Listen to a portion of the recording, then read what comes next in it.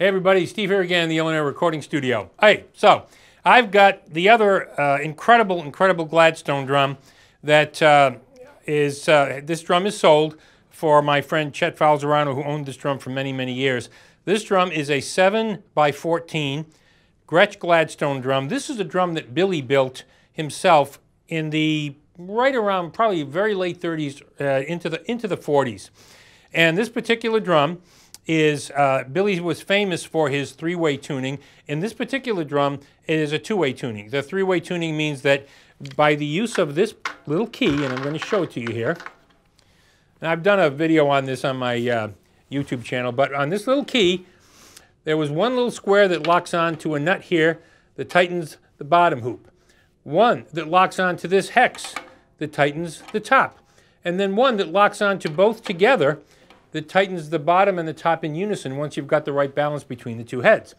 Now this particular one is different because it does not have the three-way tuning where the third part of it is moving the heads in unison. So in that particular case, it's a little bit different.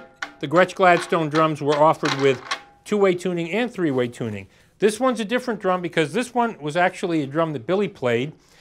He assembled and built this drum, not Gretsch.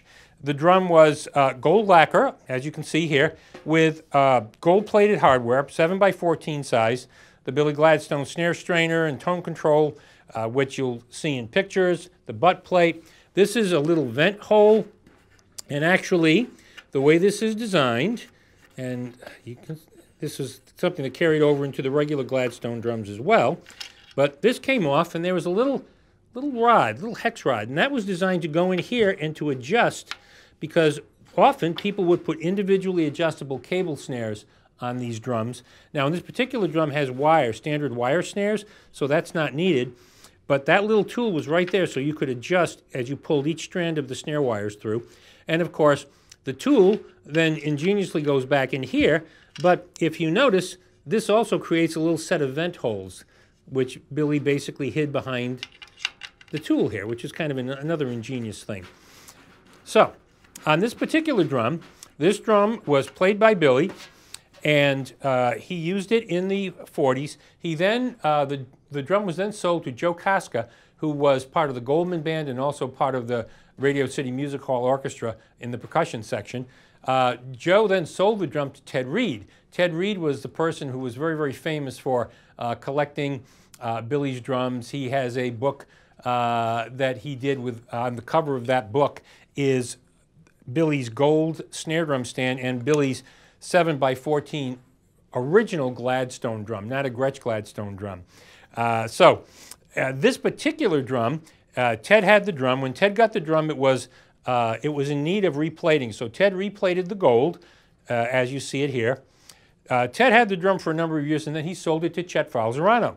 Chet Falzarano is, in my estimation, the most fantastic expert on Billy Gladstone. He's written 2 books on Billy, well, 1 book on Billy and 1 book on Gretsch, which includes history of Billy.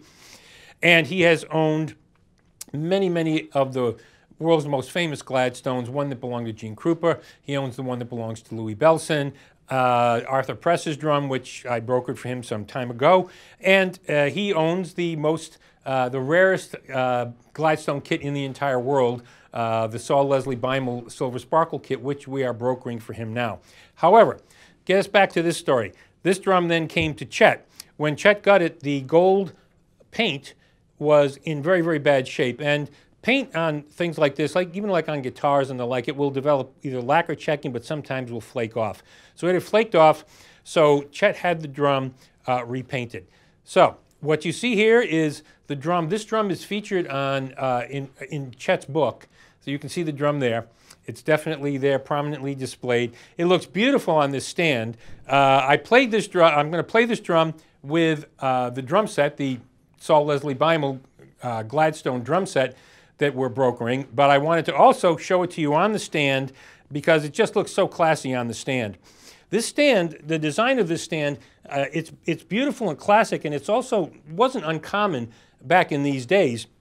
It was a beautiful wood stand, painted gold to match the drum in this case, and then the metal part of the strainer, of the stand itself that actually holds the drum, this little basket, if you want to call it that, that was a Wahlberg and Auger design, and this was plated for Chet by Arnie Lang, who recently deceased, good friend of ours, and also the other source of all information Gladstone related. Those are the two people that I have gone to throughout my career for information on Billy.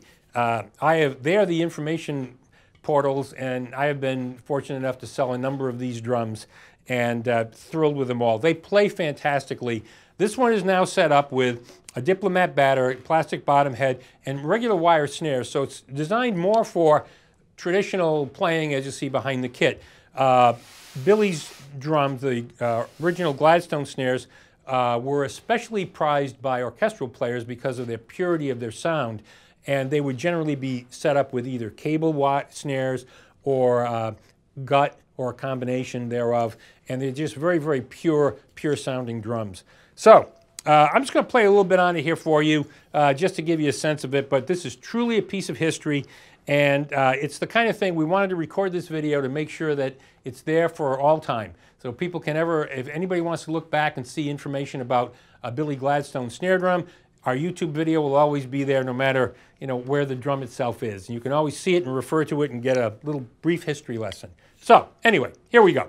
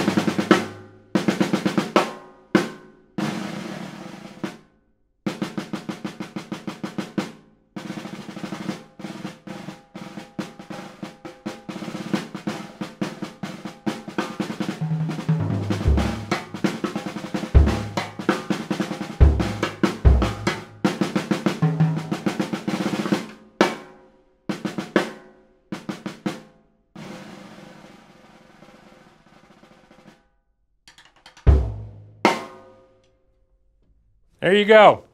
Just a little idea of the breadth of the sound and how you can control it with the tone control as well. Just a marvelous instrument, fun to play, and just a huge wide tuning range. Beautiful, beautiful instrument. Billy Gladstone, 7x14, Gretsch Gladstone snare drum, two-way tuning, gold-plated hardware, gold lacquer shell, beautiful matching stand. Just take a look at that, and that's a sight to behold. It's a beautiful item. Thanks, everybody.